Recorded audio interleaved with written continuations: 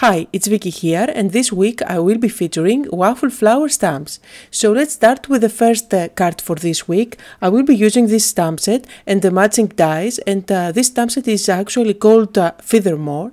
So first of all, I am using a rectangle die, and I am going to cut out a rectangle, and inside that die I am placing one of the feather dies.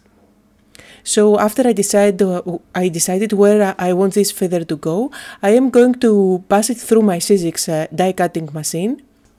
And the idea is to create a window out of this feather, so I can then go ahead and create a shaker card. I am going to use this feather die cut in another project. I am adding some tape adhesive around the cutout, and now I can stick the transparency. So I have a piece of transparency here, which I am going to stick there, and this way I have created a window. Using my scissors I have cut out the excess, and now I am going to use my tape adhesive roll, and I am going to create a wall all around that die cut. This will ensure that all the bits and pieces that I am going to add inside that window are not going to go anywhere. I am also going to double up the tape adhesive just so I have enough space for all the bits and pieces to move freely inside that window. And now I can move on to stamp those feathers. As you can see, one of them has the matching die, and I am going to stamp another, a smaller one, which doesn't have a matching die, but that doesn't really matter. I am going to stamp both feathers using my Versamark ink, because I am going to emboss them by using a silver and a couple of gold embossing powders. So as you can see here, I am going to use the platinum embossing powder first. And this is the bigger feather from those that I am going to use. And now I'm stamping the smaller one, again with Versamark ink. And I'm going to use this enchanted embossing powder, which is by Ranger. And as I am heat setting the embossing powder on these feathers, just to let you know that I will be posting 3 videos throughout the week as I am featuring waffle flowers. So the first one is today, and I will be having another one on Wednesday and the last one on Friday.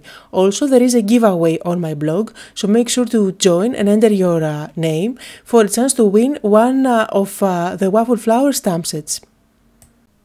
Also, there is a full list of all the supplies that I'm using just below the video in the description area if you are watching on YouTube, but there is also a full list of supplies on my blog. And as I have mentioned, there is a die that matches one of the 2 feathers that I have used, so I am placing it down and I am securing it with some post-it tape. So I am going to cut it out with my die cutting machine.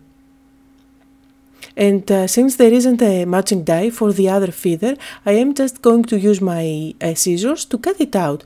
Now this isn't very difficult, but as I'm cutting around it, I make sure that I leave a thin white border all around, just like the other feather has. And just because I like to have my clusters in 3s, I am going to stamp again with Versamark another feather. So I will be stamping the small one again one more time with Versamark ink, and then I am going to emboss it, but this time I am going to use another embossing powder. This is gold embossing powder again, but it's darker than the enchanted one by Ranger. This is actually by Zinc, and I am going to heat set it and cut it out with my scissors again. For this card I like to keep the design simple, but since I love gold lately and it's on trend, I decided to introduce gold together with silver, and that's why I am using these embossing powders for the feathers. Also, one of my big loves lately is creating shaker cards, so I am combining all in this card today. And again, notice how I take my time to cut around the feather, leaving always a thin white border all around.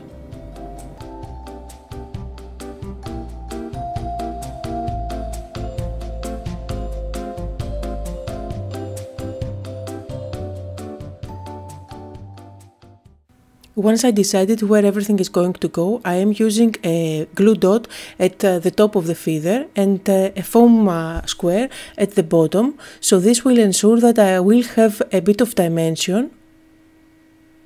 And I am going to do the same thing for the other feathers, as I am going to stick them one on top of the other to create a cluster. So again, I'm using a glue dot at the top, and I will be using a foam square at the bottom. To finish off my cluster, I will be creating a double bow by using this gold thread, and I'm going to secure it at the top of the feathers with a glue dot.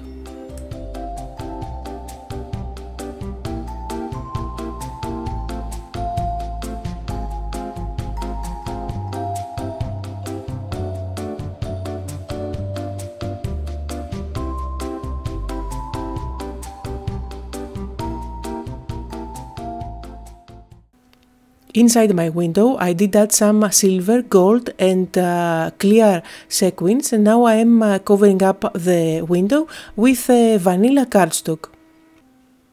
And now it's time to stamp the sentiment. For the sentiment today, I'm using the "You are the best, thank you." So these are two phrases from the stamp set. I am using Versamark ink to stamp the sentiments, and then I will be using gold embossing powder. So out of the two embossing powders that I have already introduced in my card, I will be using the zinc embossing powder, which is the darker gold, and that's because I want the recipient to be able to tell what that sentiment says. Since the enchanted gold embossing powder by Ranger is very light. I have heat set the sentiments, and just because I don't know when to stop with adding details, I am going to create a small cluster out of the little dots that come together with this stamp set, and I'm going to stamp with Versamark ink here and there some of the dots. And then I will go ahead and emboss them with gold embossing powder again.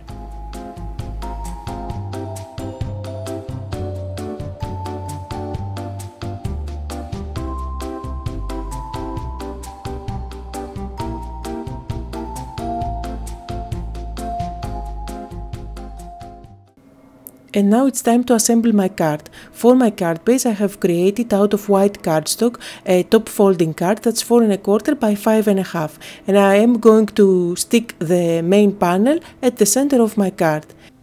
And that was the card for today. I hope you had fun and got inspired. And if you did, don't forget to leave me a comment as well as give me a thumbs up on my YouTube channel. Thank you all for watching.